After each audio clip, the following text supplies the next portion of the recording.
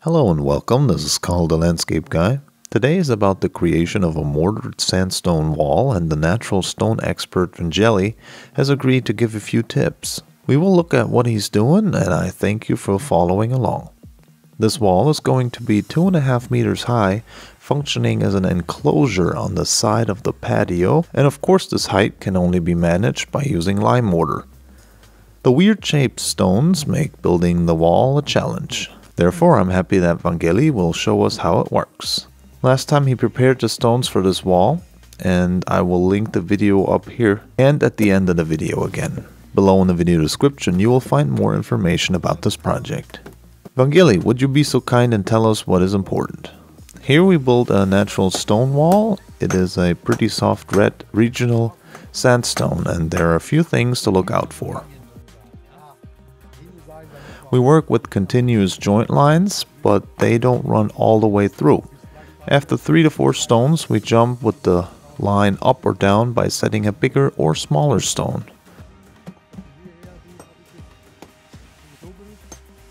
We're using strings to help get a nice straight wall. On this brick wall here next to it, we set a vertical string on each side of our new wall. Then you can move your horizontal strings up and down as you need, because we attached them to the vertical strings. So the next stone is to be set here, and we want to jump up with the level. So we'll use a thicker stone. Using different stones and sizes throughout the wall gives it a special, natural, ancient look. Okay, let's make the stone fit the spot. But you're too far in here with that one, because it keeps me from setting a nice big one on this main side here. So you either have to cut off the back of that one or use a thinner stone that is not that tall. Also, it's important that all stones have a slight down slope towards the inside of the wall. Okay, so let's prepare a stone. Of course we could continue to make one the same height, but we don't want to. So we want to take a higher stone now. We could now take almost any size of stone because we start with the new height. Here we see 2 stones that have about the same height. 3 or 4 stones can be set well at the same height. One alone is usually not as nice, except if it's a really big one that looks good by itself.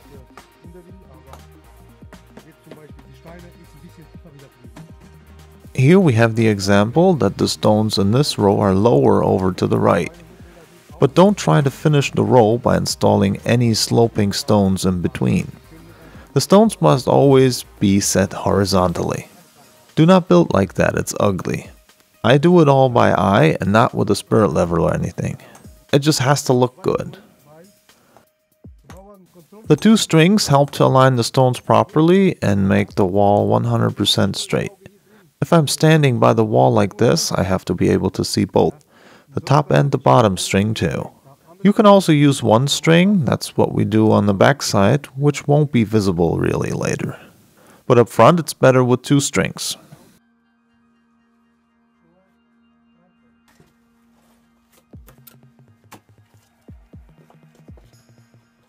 And then you support the big stones with little ones in the middle. And don't forget the mortar, that's very important.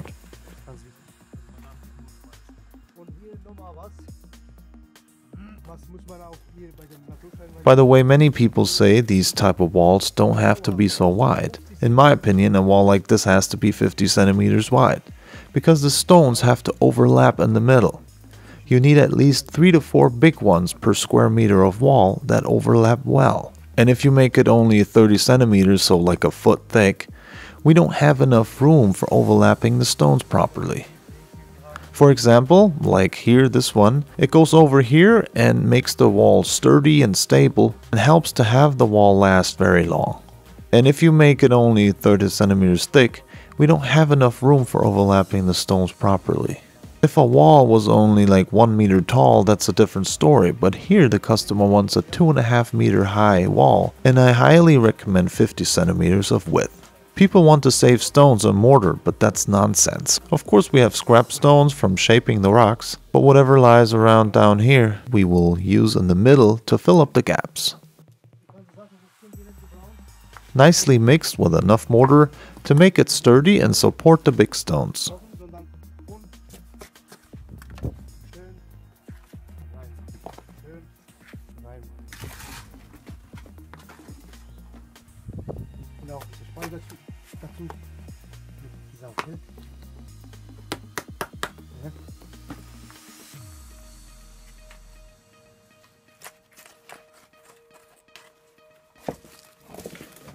Now let's continue here.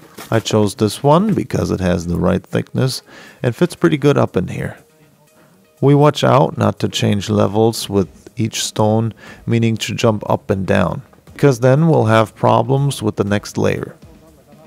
So we keep this part of the row relatively level.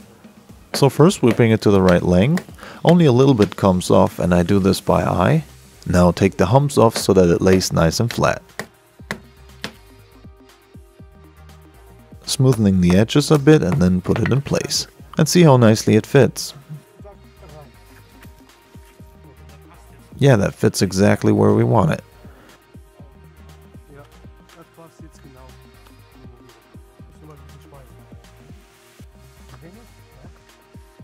We need a little bit more mortar because that is not enough here.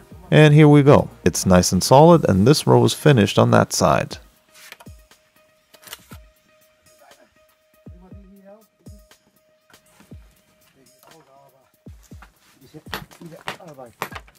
So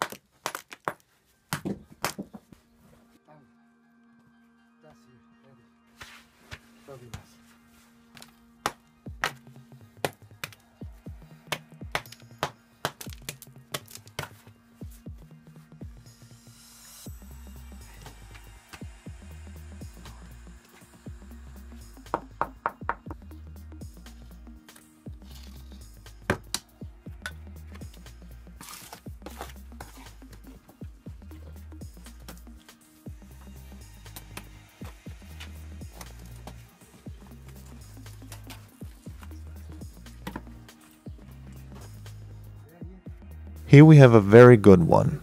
I chose it because it's very thin and it fits perfectly, I think.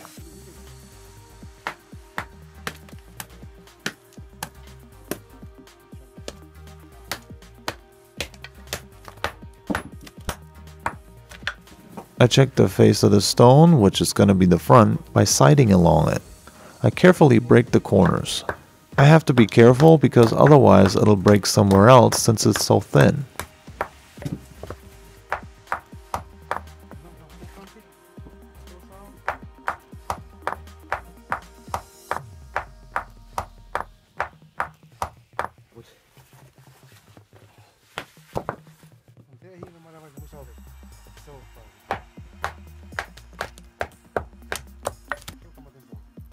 So now we can put that in our wall. Of course, some mortar underneath.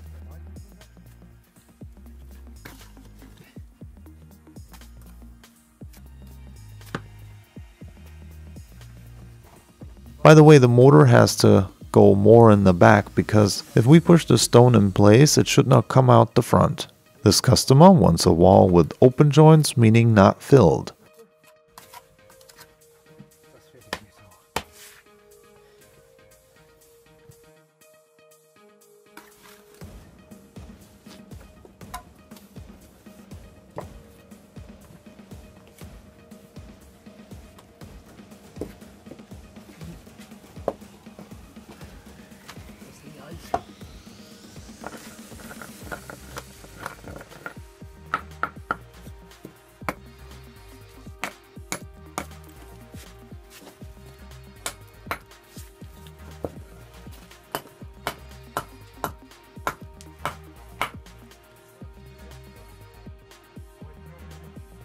This stone here is only 1 centimeter too long. Sometimes I'm not sure, and before I take off too much, I'd rather hold it in place to check.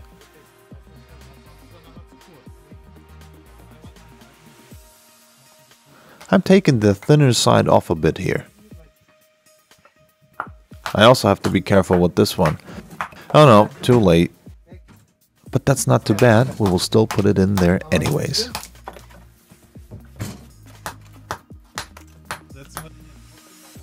That is the great thing about natural stones. We can just shape them different and it will still look very good.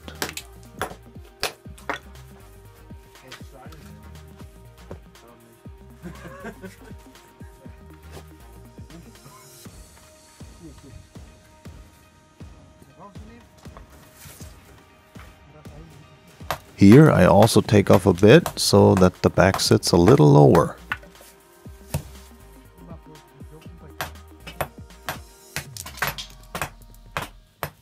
I'm taking the corners out a little.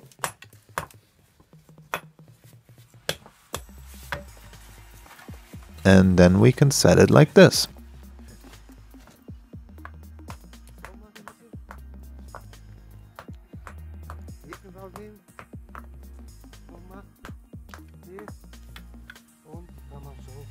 I hope my tips help you to get your project done, and I hope you liked the video. Thanks for following along today, and see you next time.